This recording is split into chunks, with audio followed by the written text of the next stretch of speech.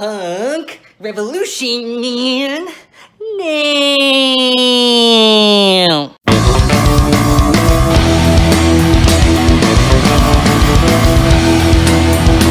Hey everybody, today we are going to be reviewing Thom Yorke's newest album, Anima. Thom Yorke, the freaking rockstar legend from Radiohead, yeah! Releasing an album called Anima. What the frick? That sounds like freaking anime. This is gonna be the most epic album of all time, freaking Radiohead and anime. Oh my god, let's take a look at the album cover.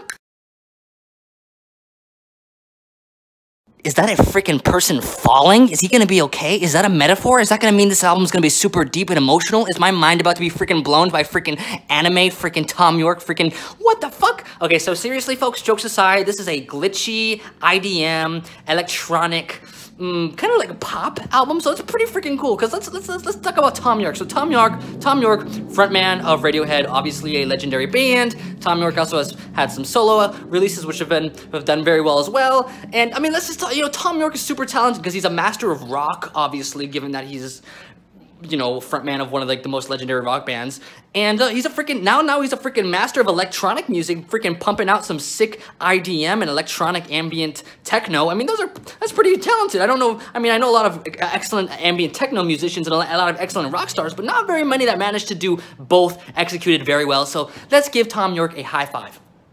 So that's pretty freaking cool. And is this album good? Okay, yeah, I mean, I think it's pretty good. Like if you like Radiohead, this is an album you definitely should check out. It definitely sounds a lot like some Radiohead. I'm picking up a lot of, especially The King of Limbs. Except I think The King of Limbs, they're similar in the sense that Anima and The King of Limbs both have a lot of like similar melodies and rhythms going on, but and they're both very atmospheric albums. But I would say that Anima is a little bit more full of life. There's a little bit more life to it. There's a little bit more movement going on throughout Anima's songs. A little bit more fun, I guess you could say, in Anima than The King of Limbs. So it's like kind of like I guess, if The King of Limbs was like a depressed guy, this would be like The King of Limbs' like manic brother that also like smokes weed and also feels depressed sometimes too. And that's pretty cool. I really, like I said, I'm really impressed by Thom Yorke's musicianship, and I love the way these songs like move and groove. There's always some like interesting, like blah, blah, blah, blah, blah, IDM, techno, whatever shit going on that you can kind of follow and groove to. It's not super repetitive. It's not here to just fucking be a beat that like goes on for an hour.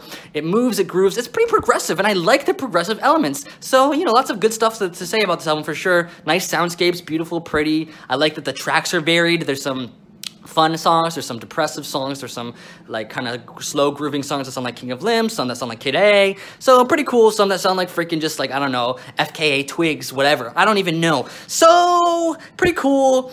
But is this an excellent, outstanding album that's on par with like the best of Radiohead or whatever? I'm gonna say no.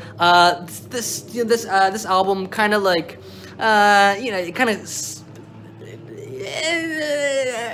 even though it moves and grooves a lot and like has a lot of direction and is pretty, it's very pleasant listen. I feel like there's not much that he does with that pleasantness to like bring it somewhere really exciting and impressive that, something that's gonna basically make me want to return to this album multiple times. So it's overall just like a pretty pleasant listen throughout the whole thing, but it doesn't really do much with the pleasantness that like is just like super original, super new, super like innovative, super like, oh, that's a reason to return to this album. It's just like pleasant goodness. So for me, not crazy about the album, giving it a 7 out of 10, but if you're a Radiohead fan, you should go check it out. You should go listen to it. I think you're gonna like it a lot. Yeah,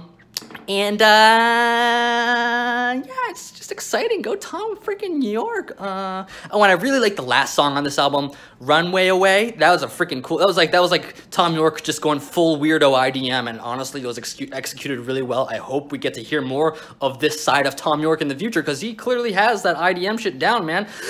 Punk revolution.